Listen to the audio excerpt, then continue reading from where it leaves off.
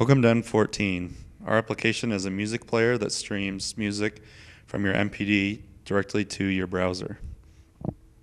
So we're going to start with the login screen.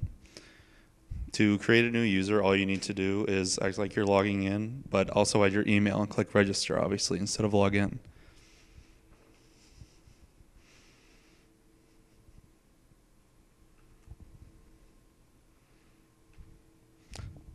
So now it becomes obvious that this is a music player. We have the back, forward, play, stop, and pause buttons. We also have a display that will show the title, artist, and album that you're currently listening to. To actually have music to play, you need to create a new MPD connection. MPD stands for Music Player Daemon.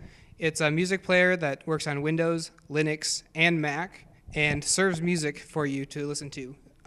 It's required that you have an HTTP audio stream running from MPD, which is pretty easy to set up. So let's add a new connection. We can give it an example name, a host. A port default is 6600 for MPD. Password's not always required, depends on your setup. The stream host, which is different, which may or may not be different than your MPD host, but let's say it is, and the default port for that's usually 8000. So we'll add a new connection and see that it shows up in our connections list. You can see that it's selected, and if this were a real connection, you'd be able to play and listen to the music on it. So now let's delete that connection because it's not really doing anything. You can use the delete button on any of the connections to remove it from the list.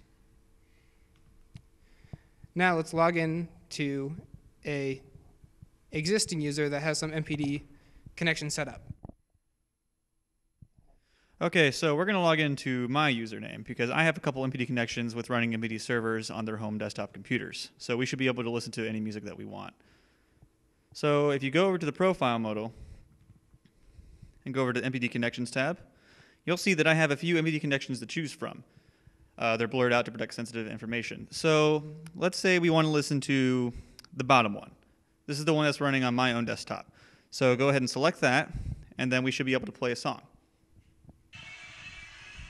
There we go. So now we can play any sort of music that we want that we have on our MPD server. The way you do this is you take all of your music that you want to put on your music library, and then you can just upload it to the database file on your local MPD server. Then, when you have the stream set up, you should be able to create a playlist on your MPD server and then stream it from your web client anywhere where you have a good internet connection. And this is the important part. To use this application, you must have a good internet connection, otherwise the stream will not work as expected.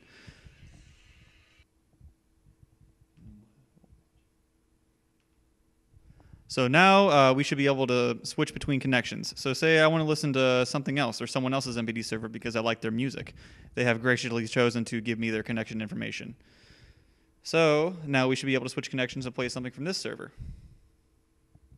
There we go. So now we can listen to something on another MPD server.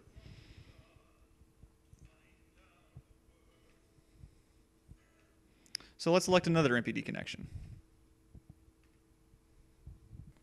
There we go. There is no limit to the amount of MPD connections you can have on here, as long as you have enough MPD servers that you feel like setting up.